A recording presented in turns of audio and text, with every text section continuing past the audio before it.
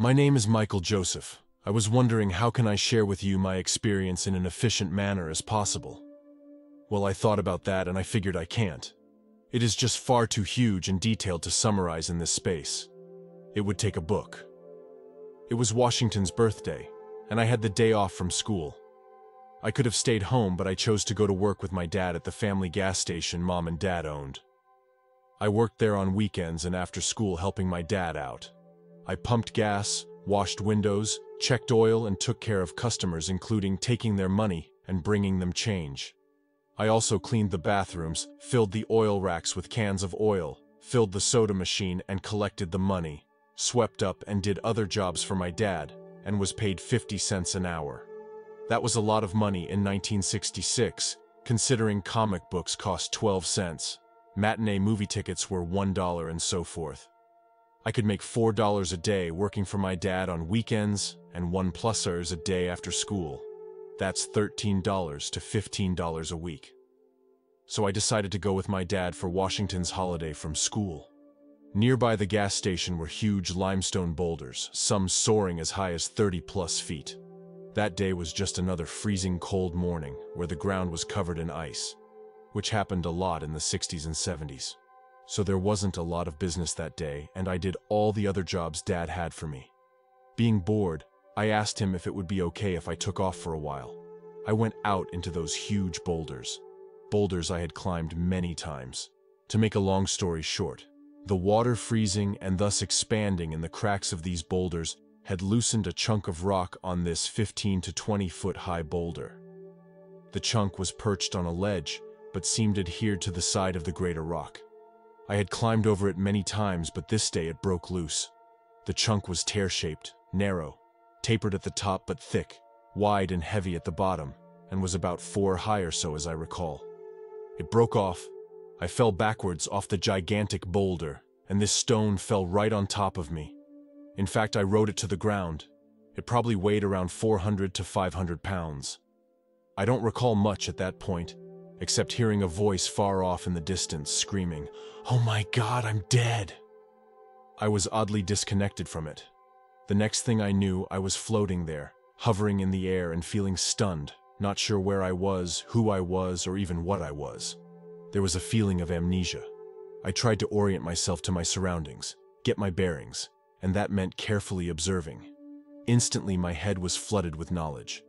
As I stared at the boulder, I knew its chemical composition, could describe every curve, concavity, and convex structure with mathematical formula that were both known to me and yet unknown. I couldn't believe how clear my thoughts were. Then I became aware of a body. I use the following words because they express what I felt, but I didn't use these words. In fact, I wasn't thinking with words at all. I became aware of a biological unit that wasn't functioning. I literally viewed it in the way I might view a car that was all crunched up. I swept over this body and could see almost nothing between where the boulder was lying on it and the ground. There was literally less than an inch.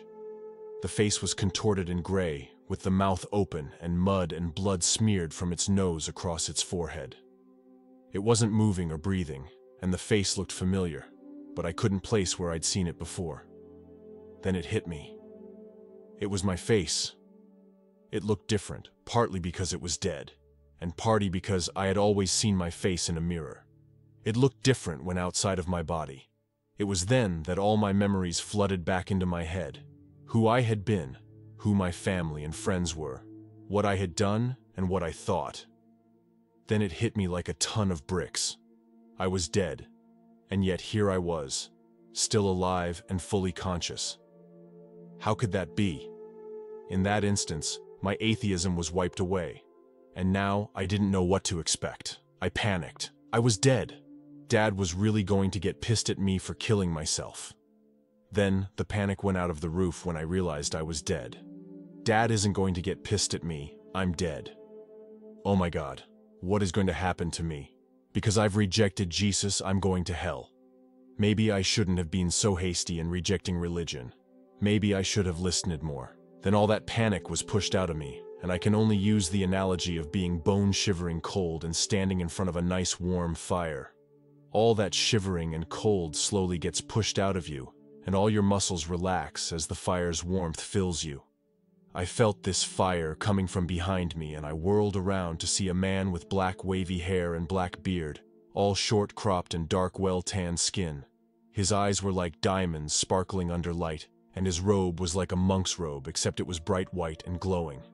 I could see it flowing around him with visible eddies and currents. This being smiled at me, and I was instantly filled with love. So much love I felt I would explode from it. I could not contain it. I've never felt so adored. This being communicated directly with me with thoughts. No words were ever used. He told me this was an accident and I could go back if I wanted. I told him by my thoughts there was no way to make that body work. It was squashed flat. He told me that he could make it work again. Did I want to go back? I wanted to know my options. What would happen if I chose to go back, and what would happen if I didn't? No sooner did I think these thoughts, and then I was hit with a package of images. It showed in brief what would happen if I didn't go back. I saw my sister get into alcohol and drugs and her life spin out of control because I wasn't there. I saw my dad commit suicide because of my death shortly after my mom divorced him over the matter of my death. I saw my paternal grandfather wither away and die, his heart broken over my death and my dad's suicide. There were twin blows that destroyed all the joy he had left in life. The effects went on and on. My mom was sad and heartbroken the rest of her life, and so very lonely. And I saw a parade of faces of people I would never meet, and whose lives I would have impacted and whose lives would have impacted mine. But now I would never know any of them, and they would never know me. The man in the white robe had me with my sister. I've always loved my little sister, and for her alone I would have chosen to come back, but seeing all that pain it would cause everyone else, mom, dad, grandparents, friends, cousins, aunts, and uncles, I had to go back. Then came a second package of images, those of what would happen if I went back. I skipped over the obvious. Dad didn't commit suicide. My sister turned out okay.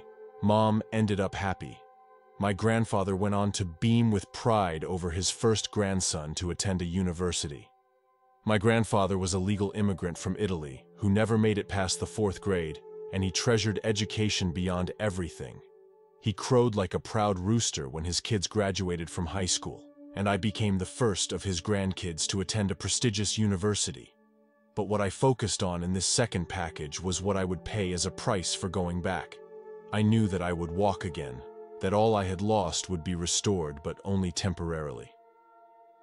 In my latter life, perhaps 10 to 15 years after the accident, I would suffer pain, extreme pain, and it would affect me the rest of my life. I chose to come back. He smiled, as if he knew I would pick the harder path because of how I felt for my family and friends. There was a snap and a pop, and I was back in my body. It was filled with crackling electricity like sounds and feelings.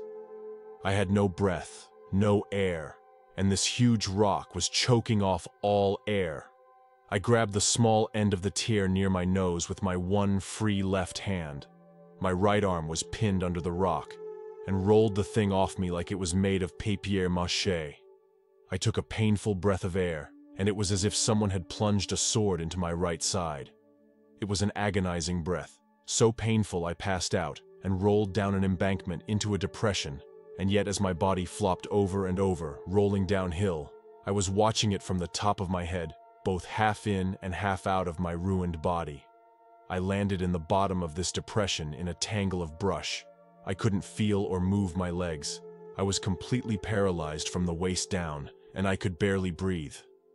Every breath was shallow and stabbed me like a dagger driven deep into my right chest. But I was alive, just like the man in the glowing bright white robe told me I would be. But I had not a clue how he did it. I could feel and hear the crackling of what felt and sounded like electricity flowing through me, and I knew I had to get help and fast. But how does one walk out of a deep ravine surrounded with muddy slopes and soaring boulders of limestone 15+ feet high, with a broken back and legs that not only don't work, but I couldn't even feel? Just then, 2 boys crested the hill above me, one being a boy I knew named Johnny. I called to them weakly, and Johnny dropped down to me. I told him to run and get my dad. I was very badly hurt. The other boy, who I didn't know, lived just up the hill above the ravine I was laying in. He ran to tell his dad to call for an ambulance. They didn't have paramedics in those days. Things moved fast after that. My dad, in a complete panic, finally found me as he ran aimlessly around the limestone field, calling for me. My dad was the toughest, most fearless man I've ever known, but I saw panic in his eyes when he finally got to me.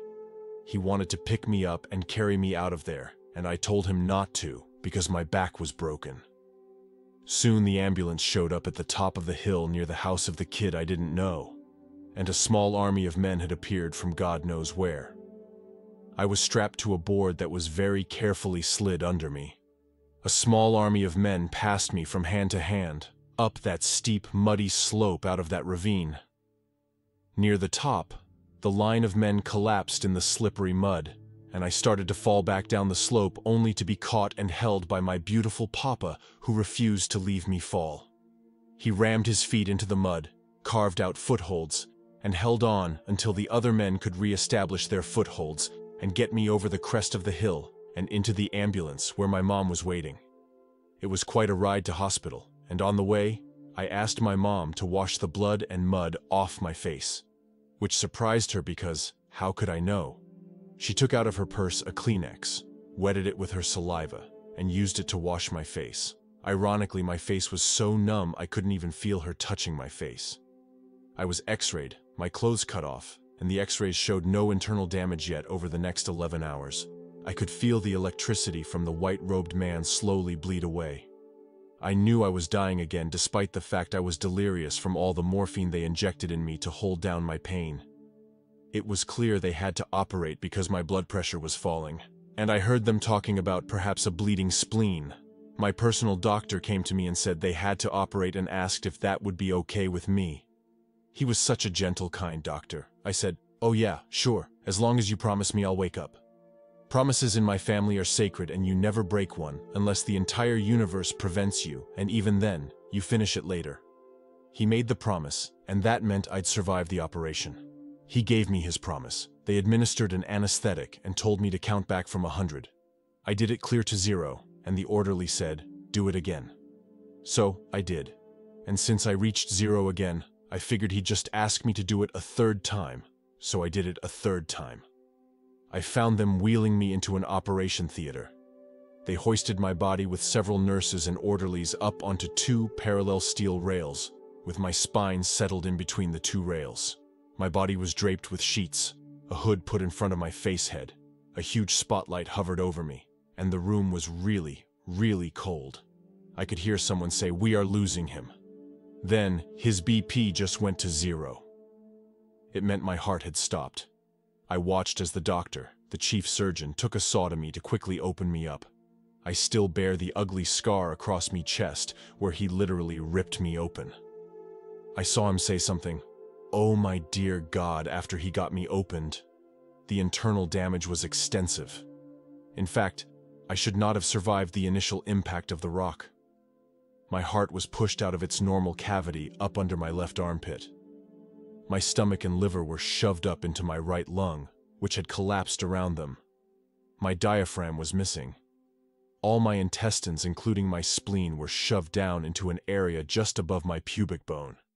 There was literally nothing in my abdomen, and that was why nothing looked out of order in my x-rays. I heard the surgeon say he'd seen car wreck victims die with nothing near as severe as my injuries. He found it miraculous that I'd survived this long. He sawed my open and shoved his hand into my chest. I presume he went after my heart to massage it back to life, but just then, the oddest thing happened. I could hear people praying for me. Suddenly I was there and I could see my doctor. He was kneeling on the floor in a waiting room with a bunch of chairs. Next to them were my mom, dad, and someone else behind them. They were all kneeling on the floor in that room praying for my life. The next thing I know, I'm back in the operating room where the surgeon is working frantically to save my life.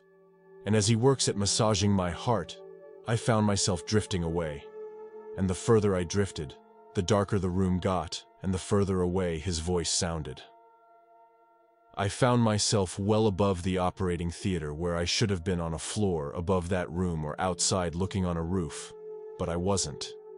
Instead, I was floating in the entrance to a tunnel or vortex. I was sucked into it, and that was when my adventure really began. I ended up with a life review and was escorted around the other side by a being who was my guardian angel teacher, whom I came to call Professor. But he had an incredible sense of humor. I say he with tongue-in-cheek because he was neither a he nor a she. I saw what happened to true atheists. Apparently, I was open-minded enough that I didn't qualify. I got to see various heavens and asked to see what hell was like if there was one. And there was, but it was nothing like I expected. I even asked to meet Jesus, and apologize only to meet a man that was nothing like I expected and was given interesting historical facts I was later able to verify. All of that is far too complex to include here, including numerous predictions of the future that have all come true except one, which I think is yet to happen.